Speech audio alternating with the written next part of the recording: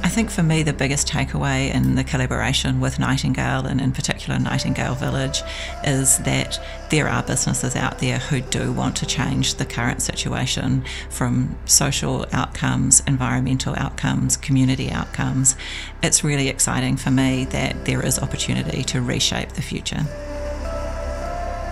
So the feedback that we've got from residents now that they're living there, and they have been for a number of months, is that the community spirit is alive and well, and people are really grateful and thankful for all the hard work that all of the different parties have put in to make this happen. So we're very proud of the partnership that we have with Fisher Paykel in what has been able to be achieved between the two companies over a really short space of time. We are very strong advocates for removal of gas in all of our buildings and across all buildings across the country. We don't think any new buildings should be built with gas plumbed in. And so our partnership with Fisher Paykel has enabled us to make that transition seamless and make it really, really easy for people that aren't just Nightingale Housing, but for anybody on the street to understand what they can do in their homes and what they can do in their new buildings and new communities. And if I had to choose an example, it would probably be the induction cooktop.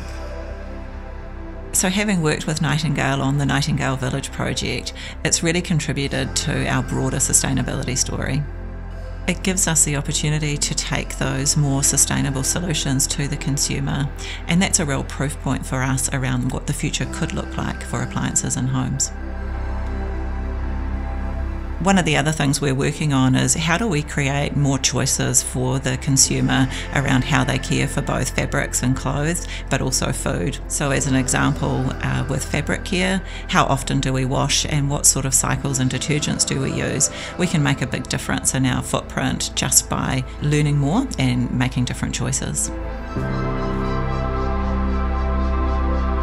Next steps for Nightingale Housing and continuing this journey is showing the market what can be achieved at precinct scale and show people that living with less is possible and it is incredibly powerful in terms of reducing our carbon footprint. I feel really proud to have Fisher Paykel partner with a progressive business like Nightingale.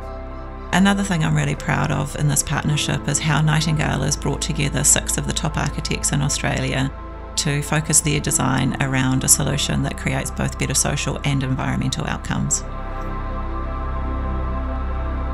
So for the village as a whole, I'm really proud of what we've achieved. So the rich, thriving communities, the diverse communities, the shared spaces, the ground floor planes, that's what we're most proud of.